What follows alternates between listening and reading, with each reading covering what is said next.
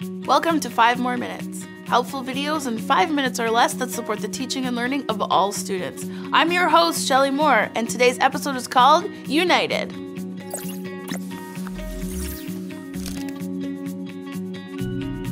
Okay, wow, friends, I gotta tell you, you really stepped up to the plate on this one. Remember back to the very first 5 More Minute video, the evolution of inclusion? Today's topic is the evolution of inclusion. Do you remember I asked you all a question at the end? Can we still do better? Do you think there's another evolution in inclusion? What might that be? And let me tell you, you sure did tell me. The first response I got was from a mom. She said, Shelley, I have a son who's a little person, and all of these dots, they're the same size. One of those dots should be smaller because size matters. And I gotta say, the pleasantly plump 10-year-old inside of me totally agrees. So you know what I said to that mom? Yes, you're right.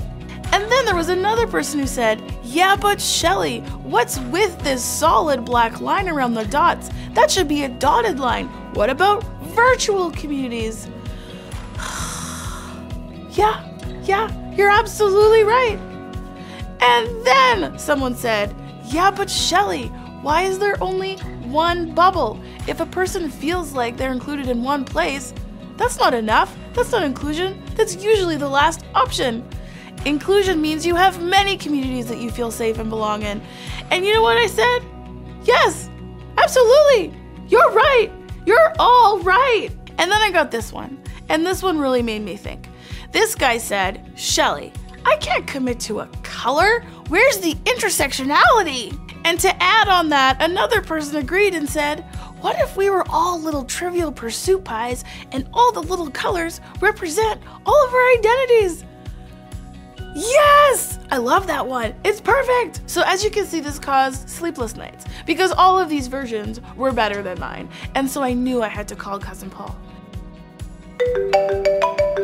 Oh, Shelley. Hey Shelley, how are you? Cousin Paul, I asked, we need to make another video. You know what he said? Let's do it. So I booked a plane ticket to New Jersey, and then guess what happened? The Tuesday before I left. A colleague came up to me with a big yellow bag, and this is what she said. Shelley, one of my students watched your video, and she's made you something that shows what she thinks the next evolution of inclusion is. In the bag was the most incredible mouth painting done by Megan, her student. Now, before I show you the painting, because obviously I'm going to show it to you, I'm going to read you what she said on the back. Megan says this, Shelley, I think the next evolution is united, because when we work together, we all become a part of each other. Here is Megan's painting. Megan is 12. Now, I know we talk a lot about inclusion, we've made a whole lot of videos, we've had a lot of conversations, we've asked a lot of questions, but it's all really leading to this. All of this is just talk, unless we actually take action. Megan is living inclusion. Her peers are living inclusion. Her school is living inclusion. They are taking action. So Megan, this is a shout out to you. Thank you for your painting. Thank you for your words. But most of all, thank you for teaching us why any of this matters. You are the reason why we do this work. You matter. And I want you to know that we will never stop working. So friends, if you're watching this, here's my challenge. Go find a Megan. And I want you to thank them. I want you to thank them for teaching us.